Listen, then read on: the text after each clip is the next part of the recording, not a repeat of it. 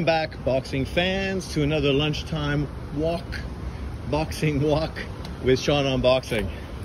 So, it never amazes me more than to see how many casual fans have platforms to talk about the sport of boxing. And it's cool when people are new, getting into the sport. Obviously, that's what we want, more people getting into the sport. But a lot of these people are so opinionated and have such strong opinions on certain topics, yet blatantly show their ignorance and the fact that they just don't really understand shit about the sport of boxing. So the fact that they have these strong personalities and these strong opinions makes you scratch your head and think, what the fuck are these people talking about? Like, do they think everyone that listens to them doesn't know what goes on with boxing, hasn't been watching boxing, and they just want to continue to push out the same narratives? This one channel I'm listening to, it was totally anti-Top Rank, and you know, and they even expressed that they were very anti-DAZN a lot in their videos as well, which makes me feel that they're just a pro-PBC fanboy channel, which tells you that they're just American-centric. They're not about boxing. They're about American boxing and how everything has to align with American boxing fans' mentality. And it's a stupid way of looking at the sport, because obviously that only applies to fucking Americans, not to the other 95% of the population around the world. But this YouTube channel, The Puncher's Point, today they were talking about Inouye's next opponent, TJ Doheny, ex-world champion. And sure, most of us realize Doheny is not the opponent we would prefer to see Inouye in right now. But this is an Inouye who's probably going to fight 3 times this year. 3 times. Not once. 3 times this year. Right? He just came off of a fight that was huge, selling 55,000 stadium in Japan. 55,000. Right? You can't have just any opponent to make that kind of crowd, even if you are beloved and a fan favorite. You actually have to have the kind of opponent that interests people. Otherwise, you're not going to be able to pull in those kind of numbers. Because of Neri's history, obviously Japanese people wanted to see revenge for the Japanese people and him be served that revenge. And that's exactly what happened. And hence why the fight was so big and obviously so followed in Japan. But people like this, they think somehow, because he's fighting in front of Japanese crowds of 55,000, somehow his goal, his dream, his aspiration, the expectation is that somehow now he still needs to go fight in front of 5,000 people in the US. As if that's what he should be going for. That's what he should be challenging himself with, right? And that's just one sort of thing that highlighted their casual boxing fan mentality. The fact that because he is Japanese and a superstar in Japan, doing way bigger numbers in Japan than any American fighter today. There's no American fighters today who are putting up the kind of numbers in the US that Inouye is putting in Japan. That's just a fact. But yet, somehow Inouye has to come to the States, right? And we know American boxing fans and the casual mentality we see from a lot of these people who talk about these small weight fighters, don't care about them, don't watch them, don't give them respect. So even though they show themselves to be casual and uninterested in smaller weight class fighters, so now still Inouye has to go over to the US to prove himself to this fan base, right? Because this fan base is so willing to support him, right? Because that's what we see all the time from these American YouTube channels. Their willingness to support non-American fighters. And if you don't understand my sarcasm, well, you probably should go to another channel. Because the truth is, these guys look for every reason imaginable to downplay and dismiss non-American fighters, regardless of what weight class they are. Inouye, obviously, he gives them a few opportunities to dismiss him because he is a smaller weight fighter. and he is Japanese. He doesn't speak English, and obviously they're casual, so they don't really know who he's been fighting. Yet, what, 7 of his last fights have been against world champions. He moved up weight classes, became undisputed in 2 weight classes, fighting world champions to get those titles. But yet now that he's fighting TJ Dohoney, somehow that's a necessity to be criticized, because Dohoney is not a superstar name that's going to make American boxing fans excited. Yeah, American boxing fans told you they're not excited about any of his fights unless he goes up to 135 and fights Tank Davis. That's the only fight they've shown any interest in actually having Inoue take part in, showing you that they're disinterested in anything he does and won't give him credit regardless. They cry and moan because they have to wake up at 5 o'clock in the morning to watch his fights. But yet, if you're Japanese, you also have to wake up at ungodly hours to watch boxing in the US. So what the fuck is the difference? There is no difference. This is just a global sports fans issue. This is what happens when we watch sports from around the world. Time zones come into effect. Example, I'm going to be watching Spain versus England and then the Euros.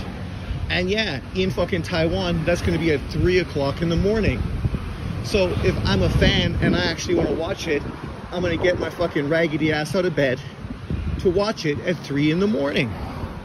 Right? You don't hear me moaning and groaning about it and talking about how soccer is not global and you know, the fact that they're playing this time, you know, Taiwanese audiences are fucking angry about it and obviously don't support worldwide football or soccer because, you know, these guys don't play at the times where they should. Imagine if I did that. People would laugh at me and call me fucking ridiculous. That's the extent of these casual American YouTubers. Then they went on to talk about how, well, you know, expectations for him are huge and he's not living up to them by fighting guys like Dohoney. Yet this is a guy who jumped up a weight class and fought the unified champion who was supposed to beat him. And I'm sure these guys probably were picking him to get beat by him in Stephen Fulton. And of course, when Inoue goes out there and stomps all over that narrative, now, well, that's not enough. They ignored the Donaire fights, one fight which was fight of the year. You know, they ignore the fact that he's a pound-for-pound fighter who obviously is being talked about all the time. And the fact that he's being talked about all the time shows you that he is a global star. And he doesn't need to go kowtow to American boxing fans. And he even made an effort recently going to the States to get an award from American journalists and going to a top-ranked fight to more highlight himself for the American audience.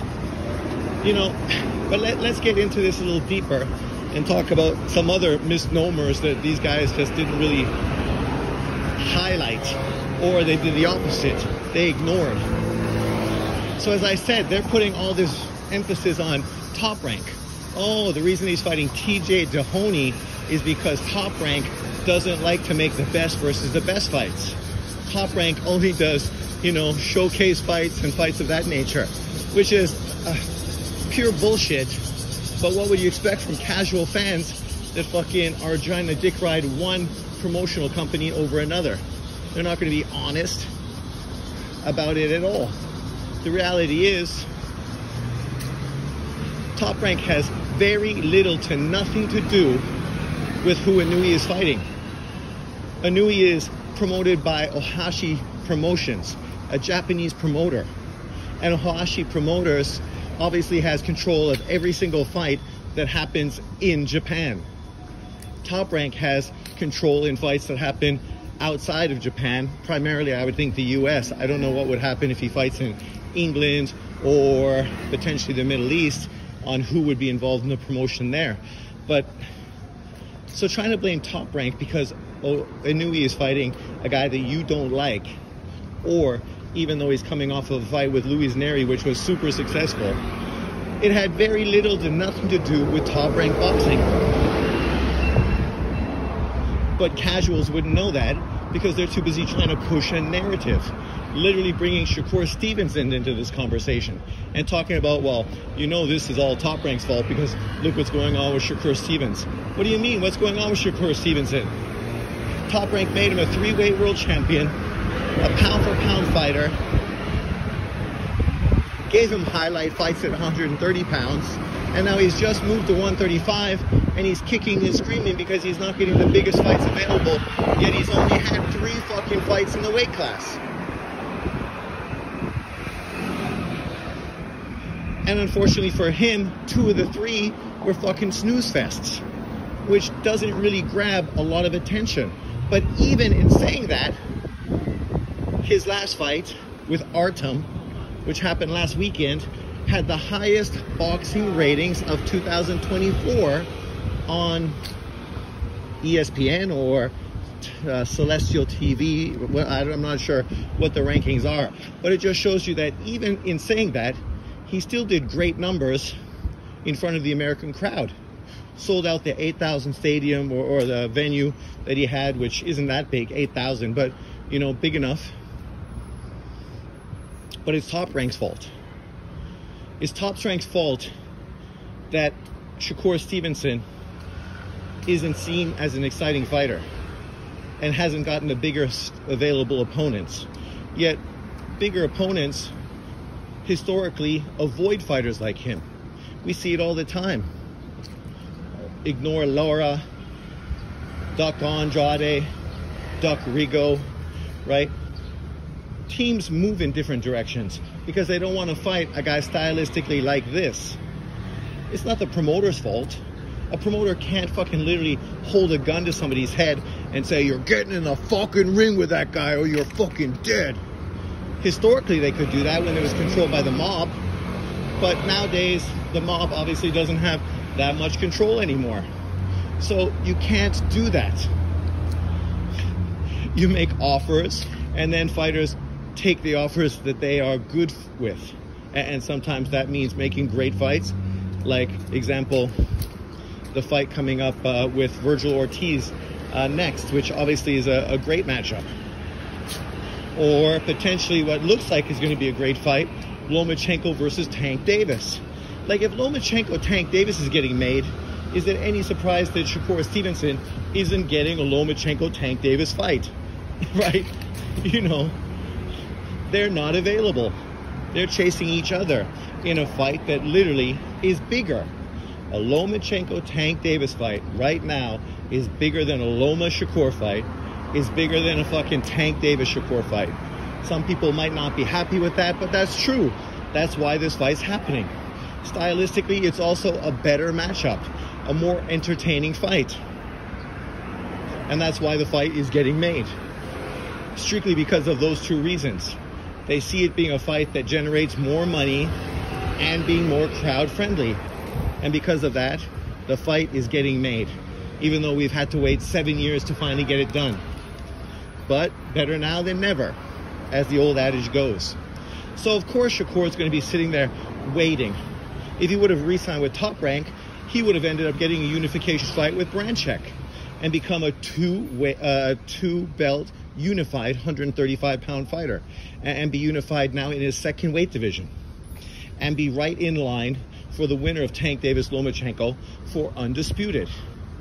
Yet because of his childish behavior, childish antics, unrealistic fucking expectations, he's not going to re-sign with Top Rank, which is fine. He's a big man. He's free to sign with whoever he wants. And we'll see how that plays out. If it will be a better decision or worse. Because we've seen fighters make decisions that worked out better. We've seen fighters make decisions that worked out worse. Andy Ruiz worked out better. Ortiz worked out worse. Broner worked out worse. Wilder worked out worse, right? Sometimes deals work out better for you. Sometimes they just don't work out that well at all. But let's get back to the topic at hand. Inoue.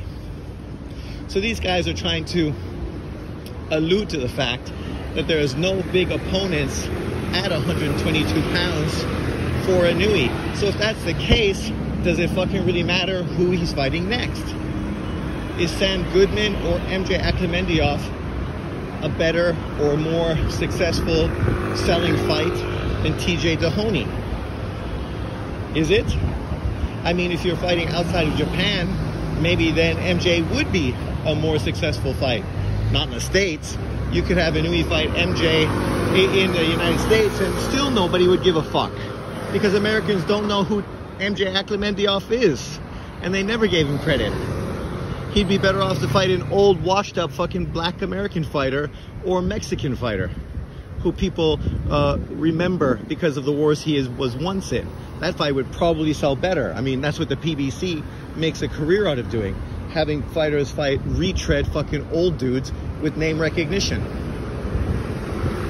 If he was going to go to England or the Middle East to fight MJ, obviously then MJ would be a far better opponent than TJ Dohoney. But in Japan, Japanese boxing fans know who TJ Dohoney is. He's literally fought his last 3 fights in Japan. And because of that, he's a name. They're familiar with him. He's had 3 successful victories against Japanese-based opponents. So now if he fights Inouye, there's going to be a bit of that rivalry there. It's going to sell. It's going to make more sense in Japan than MJ Akhmedov does. A guy who's going to ask for more money, but isn't necessarily a bigger name in Japan. But once again, it's like talking to children.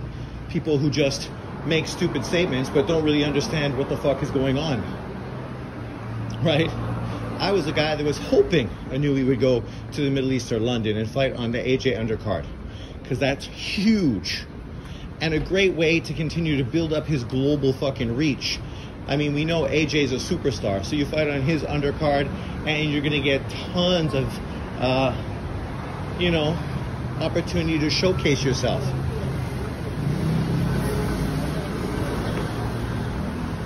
Then we get to point number 3.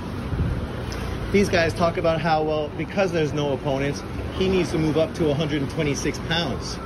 Because that's the division that's going to showcase him for American boxing fans. Yet there's not one 126-pound world champion right now who's a huge name. Ray Vargas? What the fuck has he done? Fundura? He got beat by fucking Stephen Fulton. They brought up Shushu, but Shushu is still a contender. He's never even won a world title.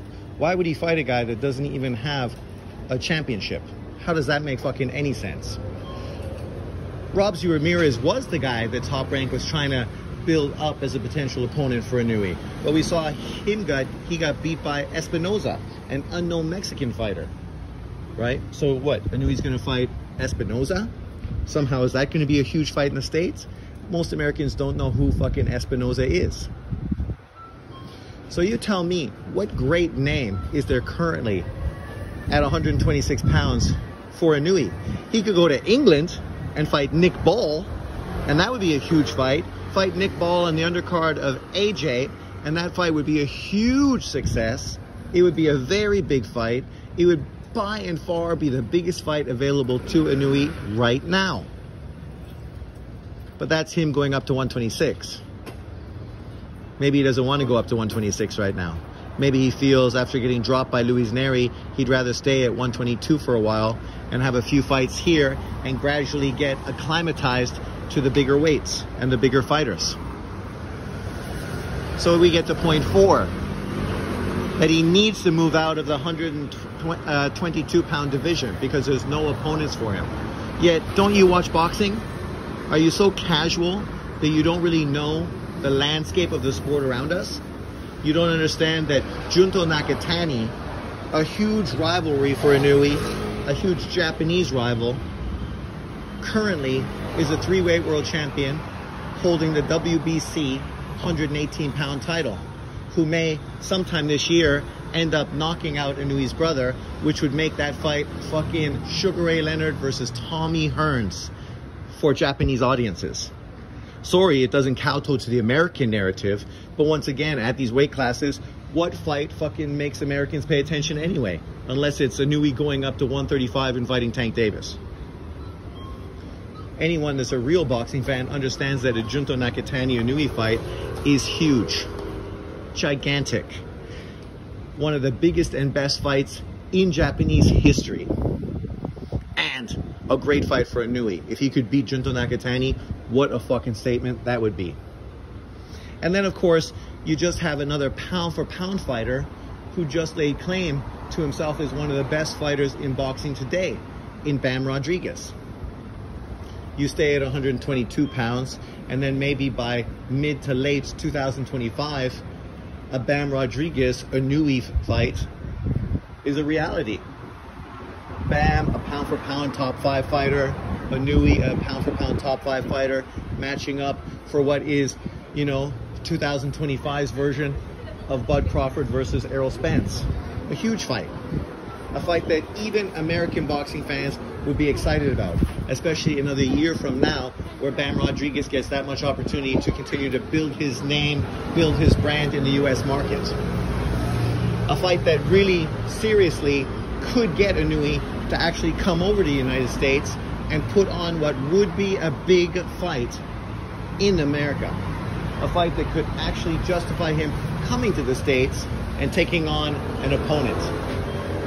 But once again, this is what happens when you're making videos on YouTube, but you're too busy pushing narratives. You fucking just echo what you hear from other channels. You don't do the research. You haven't been watching the sport long enough. You don't really understand the whole grasp of boxing from the biggest division to the smallest, like many American YouTubers don't, because they don't watch fighters in those divisions. They don't even know that Ioka just got beat by Puma in a unification fight at 115 pounds, now becoming potentially a huge opponent for Bam Rodriguez for 3-belt unification. And if you don't know that, then what the fuck do you know? Apparently not too much. But we're gonna go to you to find out about boxing and take your opinions as something that people should actually pay attention to. Two American-centric fucking 22-year-olds that don't really know anything about boxing globally. Don't follow it enough to have any fucking opinion that's worth even listening to. But you can go check it out yourself, find out if you agree with them or if what I'm saying is true.